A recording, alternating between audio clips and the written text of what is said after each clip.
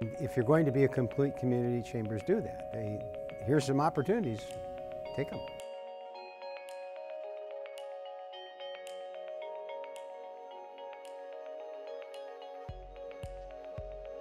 Community. It's where we have our homes, raise our children, and live the best parts of our lives. A good community is energized by good government, held together by caring people, and bolstered by solid businesses. That's why a Chamber of Commerce is so important.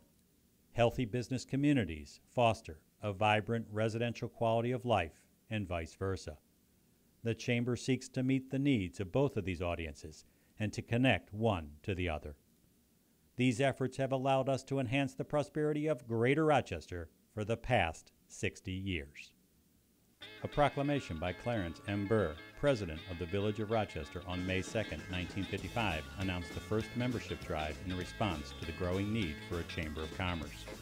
The Chamber was founded with official articles of incorporation on August 24, 1955, by the first board chair, Robert Warren of the Lucille Shop in Rochester. Our first board of directors included a doctor, a financier, an insurance professional, a hardware store owner, a jeweler, a drugstore owner, 2 department store owners, the first Rochester supermarket manager, the Village of Rochester attorney, and an automotive dealership manager, serving what was then the Rochester Area Chamber of Commerce. We had a small office in a building in the 400 block on the west side of Main Street, which is above a store which I think is a resale shop, might be closed now, but it was next to the Bean and Leaf coffee shop. Very small office with very minimal responsibilities, because the people that founded the Chamber had just the idea of taking care of 3 or 4 blocks of Main Street, and their ability to coordinate events was their main thing. They wanted to have a few evening events and sales and things of that sort, so they founded the Chamber with that purpose. The Rochester Area Chamber of Commerce opened at 505 Main Street in Rochester, managed by a part-time office manager, Muriel Bird. The first committees included business ethics, civilian defense, fire prevention, safety, parking, and retail. They lost no time becoming active in the issues pressuring a growing Rochester community. Over 145 members in 2 categories, residential and business, joined during this initial time at a cost of $10 for the June through December 1955 term. The residential membership was for local residents with businesses or professional interest outside the Rochester area. Village manager Robert Sloan hailed the success, stating, "It will be a good thing for Rochester. With such rapid growth, the community truly needs a Chamber of Commerce." A first order of business involved contacting the State Highway Commissioner on an issue that would have prevented the Clinton River Bridge from being widened and repaired, as was desperately needed for the sake of a bypass roadway. This recommendation by the Avon Rochester Oakland Planning Commission would have bypassed Rochester entirely. When the 1955 parking facilities were reviewed and deemed wonderful, Chamber President Robert Warren commented, "Yes, but what about 5 years from now?" These actions and a clear vision shown by the Chamber set the tone for the impact to come. By October of that year, the Chamber hosted the first free movie night showing Lassie to over 1,000 children while their parents went to shop downtown. In September of 1956, the Chamber was pleased to announce its commitment to building a lagoon in the Rochester Civic Center area. This lagoon was to be used for community fishing and ice skating. It was built with funds raised from previous events and donations from other nonprofit organizations. You may know this lagoon today as the pond outside the Rochester City Building in Municipal Park. The Chamber hosted the first ice carnival of winter activities in Rochester in January of 1957. May of that year saw the Safety Committee conducting an automobile inspection program in which over 2,400 vehicles were inspected. Over 4,000 area maps were distributed to residents, and hundreds of inquiries were answered by phone or letter.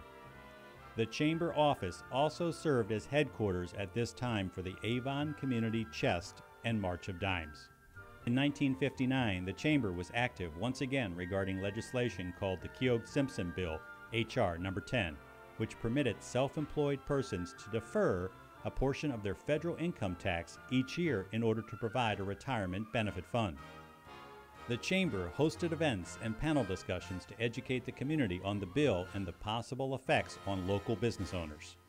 The tradition of the Rochester Hometown Christmas Parade was initiated by the Rochester Lions Club on December 13, 1951. The first parade featured the Rochester, Avondale, and Highland Park marching bands, a few floats, and Santa, with a free kids show at the Hills Theater in downtown Rochester following the event. Hudson Hill, a founding board member of the Chamber, served for a number of years on the early Lions Club parade committees and actively involved the Chamber in parade proceedings. As the parade grew in popularity and the Chamber grew in membership and volunteers, it was determined the Chamber would assume management and financial responsibility for the parade by the early 60s. With the expansion of the Central Business District of Rochester in the 1970s, the Chamber grew to include the businesses of Avon and Oakland Townships. At this time, the board underwent a rebranding to include this enhanced territory and changed its name to the Greater Rochester Chamber of Commerce. One of the things that we did that helped us deal with that was we established zones. And so we had the outlying zones to the west, the outlying zones to the south, and the downtown. And each one was treated as an equal zone. The common good was to bring people to the area to shop and do their business. But each one then had a say in what was going on. Each one could do their own events. Every time we did anything, we always had to consider each zone and how they were going to respond. In that respect, we had some fairly contentious board meetings. Many people in the downtown said, look, we're downtown, we have a mission, and the people outlying said, what do we have in common with the downtown? So we had two factions and we were bringing them together, and that was our job, but that's a Chamber's job any place. So I think we did it fairly well. While the Chamber was growing, the 1970s also brought some big challengers to compete with our local stores. The 70s brought the advent of the Oakland Mall. I believe that was the first really big-time mall that came in. And I believe they had Hudson's and Sears and several others. We saw a pretty strong deterioration of our main street and even of our zones and our outlying businesses being pulled away. So much of what we did was to try to talk about small town charm, the ease of parking, the smallness, and that seemed to work to some extent. It's certainly very hard to compete with the big mall. Chamber membership continued to grow in the late 1970s, creating the need to hire its first full-time director. In the early 1980s, membership increased to over 600 businesses, and by the end of 1982, the board of directors increased from 12 to 15. This time also saw the establishment of a Business Women's Roundtable and a Political Action Committee to support pro-business candidates in general elections at the state level. A lot of it was probably because we were involved with the State Chamber of Commerce too. And the State Chamber of Commerce, of course, was very political. And I got involved with them too and learned things that maybe we could be doing as I met other chamber people from other communities and so forth. And then I got to know our own legislators, and we started having meetings and stuff, and to have them address some of our meetings, our membership meetings. And then as politics went on and the business community said, you know, we'd like to see this pass or that pass or something like that, we decided, well, now maybe the best way to do that is get a political action committee so we can take some steps, some positive steps to meet the needs of our community. The Chamber also worked with Avon Township to amend the Business Registration Ordinance. Amid all of the changes happening in the early 1980s, the Chamber welcomed a new board president who was happy to be there. Sort of.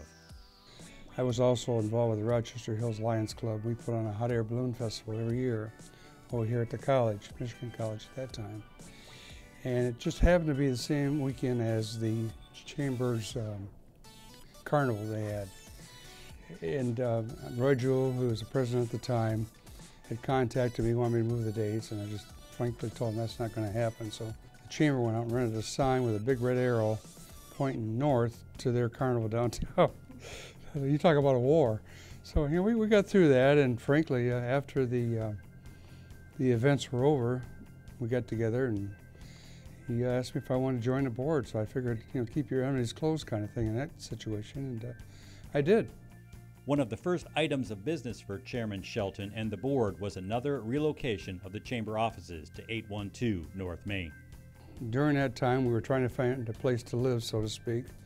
We were able to rent, and actually I think it was rent-free, a building up on North Main. It was actually a pizza place at one time, and the board of directors went in and painted it, carpented it. We got everything donated by Dillman and Upton, thank God for that. We didn't have any money, let's just put it that way. You could have seen Jerry Carter and I painting that building on 812 North Main. Number one, I'm not a painter, but somehow or another we were able to cover the walls and get rid of the smell of the pizza. And Chair Russell Shelton and the larger Chamber board oversaw many accomplishments in 1983. Many would change the Rochester area dramatically. These included the creation of an Economic Development Committee, co-sponsoring a community-wide food drive and compiling data for an economic development resource book. But the two initiatives with the longest lasting impact were the Chamber's role in the Greater Rochester Area Community Foundation and the Older Persons Commission. Dick Heisinger was still involved with the Chamber of Commerce, and Dick was just a wonderful community member and felt that there were needs in the community that maybe weren't getting met. There were people that needed help. There were youngsters that needed help. And he came to me one day and came up with this idea of a community foundation. Well, he sold me on that right away, of course. So then I had to present it to the board of directors at that time. Well, they bought into that plan right away. And then the Community Foundation was formed. They started raising money, and it's still doing well today. The OPC was having meetings in that school, and they did a lot of work out of there, taking meals to the homeless and so on and so forth. And Mary Miller was, of course, involved. And I got to know Mary quite well. And so she came forward at one time and she started spouting about this Older Persons Commission so they could have a place where senior citizens could go, their needs could be met, whether it be educational, recreational, or health-wise or whatever, so that they could do things and have it in a facility that was good, that was large enough and could accommodate the needs of all the seniors in the community. So, and the board thought that that was a good idea too.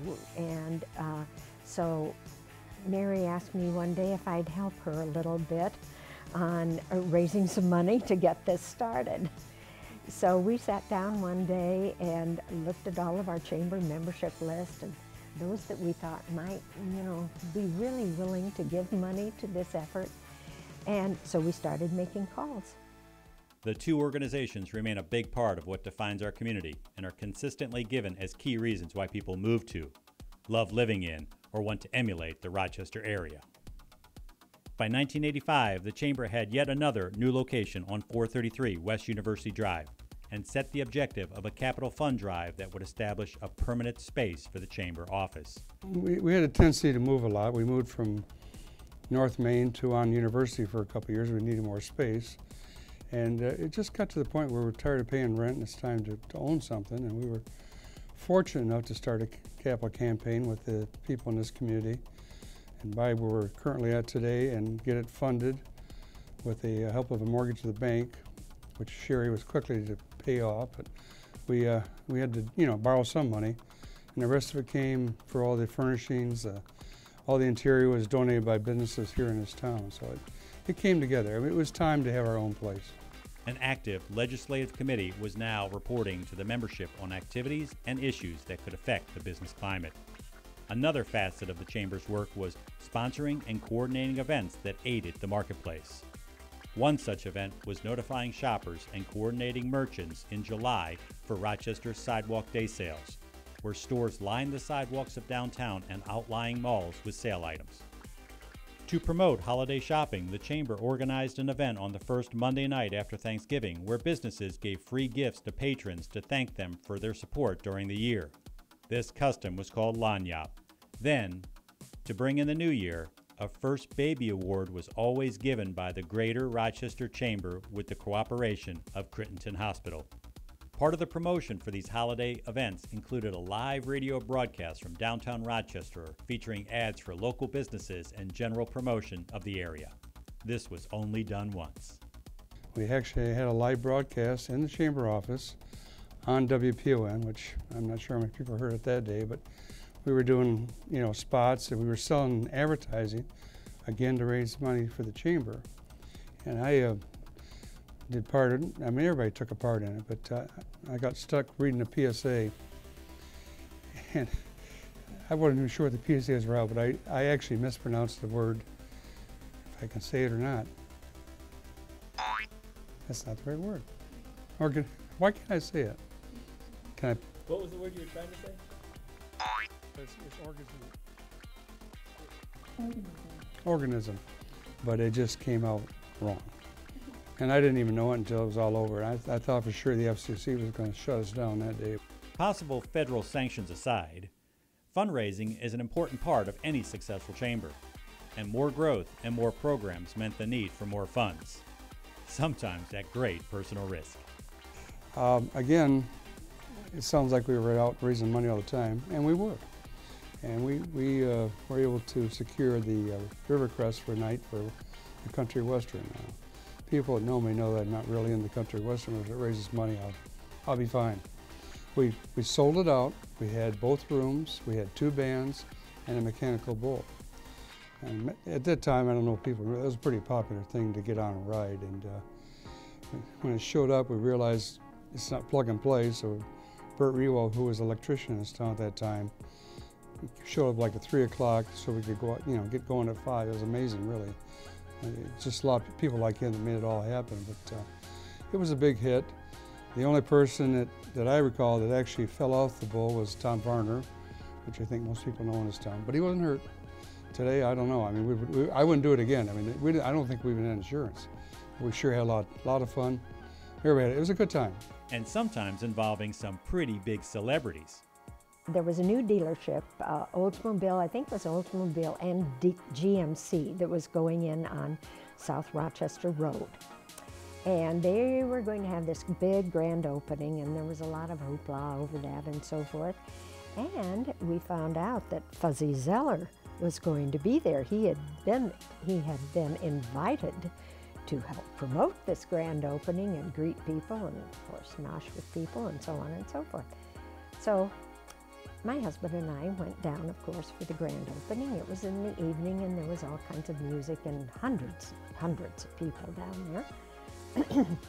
And we walked in the door, and my gosh, here was Fuzzy Zeller that had just walked out of this big room and was walking toward us in the hallway. I said, "Oh my gosh, Fuzzy Zeller, you're my favorite golfer." Well, he came right up to me, gave me a hug and a kiss, and I thought, oh my gosh, isn't this wonderful? Well, anyhow, we had a picture taken together, and he autographed the picture and everything, and well, that made my evening. By the 1990s, the Greater Rochester Chamber of Commerce was working to fulfill the needs of the business and public sectors. It served as a public relations firm for commercial and civic events, watchdog for the business community, an information bureau, and an energetic booster for the area. The Chamber's committees had refocused. Governmental affairs to relay issues to the area businesses. Ambassadors to welcome new businesses and provide awareness of the Chamber. Business education that worked with school districts to increase understanding of the challenges and knowledge needed by American business, small business, and civic beautification. the Chamber finally found its home at 71 Walnut Boulevard, Suite 110 of Rochester, where it continues today. In 2001, the Board of Directors and Chair, Paul Johnson, hired Sherry Heine, previously of the West Michigan Greenville Chamber, as Executive Director.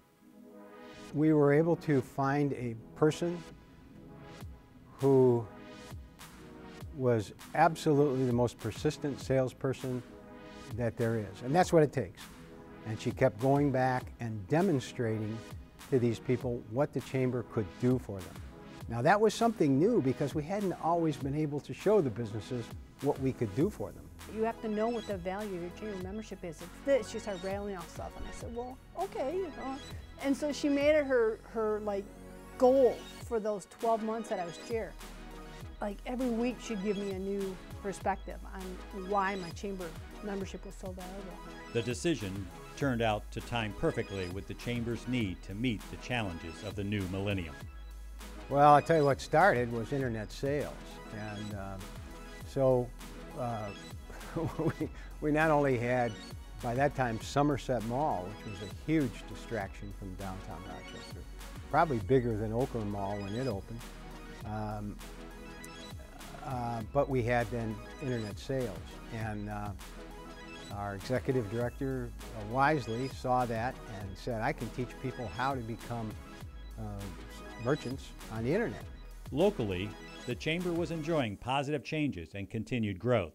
But on September 11, 2001, could only watch with the rest of the world as the World Trade Center came down. This was part of not only one of the worst attacks on our country, but an attack specifically targeting our economy and commerce. Everybody was kind of uncertain on what was going to happen going forward. And so the Chamber tried to deal with that as far as reassuring the businesses and offering a perspective and education, that kind of thing, so that maybe a calm in the sea of influx. Just as our nation was determined to bounce back better than ever, so was the Rochester area.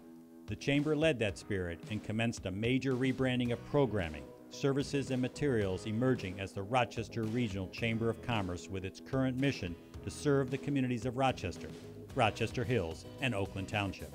I think we went from a collection of businesses that got together for their mutual good to a group of businesses that were working under the direction of a professional who knew exactly what she wanted to do. We partnered with the Community Foundation, the DDA, the Downtown Development Authority in Rochester, Oakland University, Rochester College. It was a great opportunity, and again, Sherry reached out to some of those organizations. Those organizations reached out to the Chamber because there was new leadership and everybody was kind of getting their feet wet together, and it was nice. You know, the biggest thing I think when I was on the board was the village, whether the village was going to be built. We welcome all businesses as a Chamber, and it really wasn't up to the Chamber to say yay or nay. You're aware of it at the Chamber level. I mean, the Chamber is very cognizant of it, but also cognizant of not getting involved, not taking sides, not being political, not coming out for a candidate or an issue, because they represent all of the businesses. They represent every member. Leadership Greater Rochester, a development program founded by the vision and seed funding of David Schellenbarger, launched in 2002.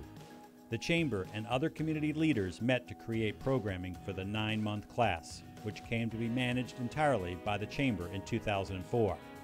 I knew that we were electing lots of people to councils and leadership positions that really may have been single issue people, may have gone in because they were mad about one thing or another.